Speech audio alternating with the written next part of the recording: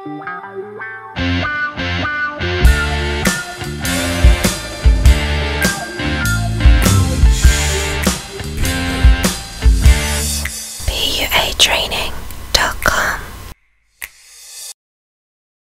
Hey guys, in this video I'm going to talk about how to approach girls when they're in a group. And if you go out to a bar or a nightclub, and even in the street in coffee shops, pretty much everywhere, girls are not going to be on their own.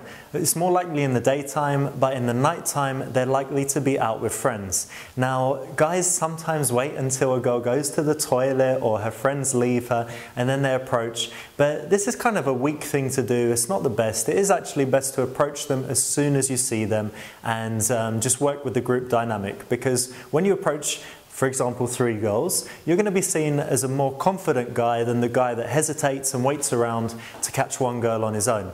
There are a few different ways to do it. The first thing that you might do is you might try something non-verbal. So we don't have a lot of space to work with here, but if we were maybe 10 meters apart, what I might do is I might try and catch one of the girl's eyes and I might have a little wave at her, or I might catch her eye and raise my drink, or I might catch her eye and I'm looking, I'm saying, oh, I like your earrings or your hair, or pick something, but I'm saying it all non-verbally. It's from 5 or 10 meters away.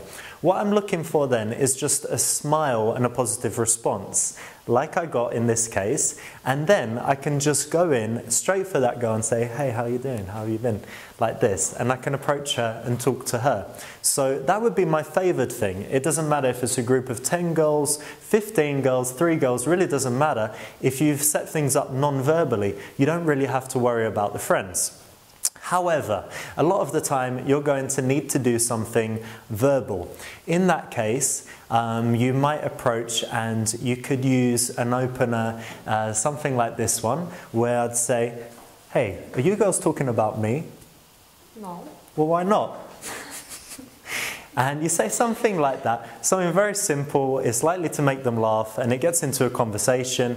Then you can introduce yourself. You can ask some general questions that are good for a group. You can say, how do you girls know each other? You can say, you seem like the bossy one and you're the naughty one, whatever it is. You can do things that will make them giggle and laugh and look at each other. But again, it takes a lot of energy to talk to 3 girls and it's difficult to really progress things. So after a minute or so of that, what you want to do is you want to think about which girl you like out of the 3 or 4 or however many it is, and then you want to turn it into a private conversation with just that girl. So you might say something like, oh, I like your dress, is this silk, it's really nice, and you just break it from a conversation of 3 to a conversation of just 2. You give your eye contact just to her from this point. In the beginning you were spreading your eye contact between the 3 girls, now you're only giving it to this one, and instead of speaking loudly to all the girls, you've now lowered it a bit and you're only speaking to this one.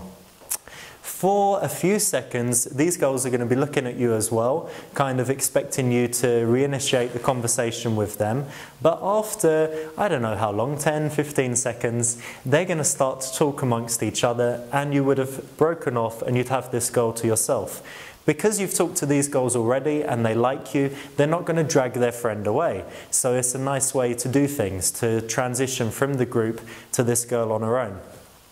One other situation that you might have to deal with is when you're talking to one girl and you see another girl or a guy or basically some other friend coming in to join the action. Now, a big mistake that I see guys make is that they kind of just stand there and the friend comes in and they let the friend and the girl they're interested in have this conversation and they're kind of stuck there, you know, on the sidelines. It's especially bad when you travel because you might find that they're talking a language that you don't even understand. They might be speaking your language but talking about private business between them. Anytime when you're kind of just standing there waiting for a conversation to finish, it's a bad thing. So if you're talking to your girl and someone comes in and you see that they're going to interrupt things, you want to take commands and you can say, oh hey, I'm Richard, how do you know Margaret, or whoever it is, and you're the one that controls the interaction. instead of letting them just have a conversation amongst themselves. So guys, that is it. That's the basics of approaching a group of girls. You can do it non-verbally, verbally, and the key thing is to talk for a moment and then transition to that one-on-one interaction with the girl that you're interested in. At that point, of course, you can also say, hey, we're going to go and get a drink. We'll be back in a minute. Don't worry, I'll look after her. And you can take her away. You can say, oh, I like this song. Let's go and dance. And you can take her away like that. So there are ways that you can get her away from the friends. And if you've already had that nice group interaction in the first place, they're more likely to be cool with it. So there you have it, guys, how to approach a group. Give it a go, let me know how it works, and as usual, let me know if you've got any questions and I'll be answering them personally.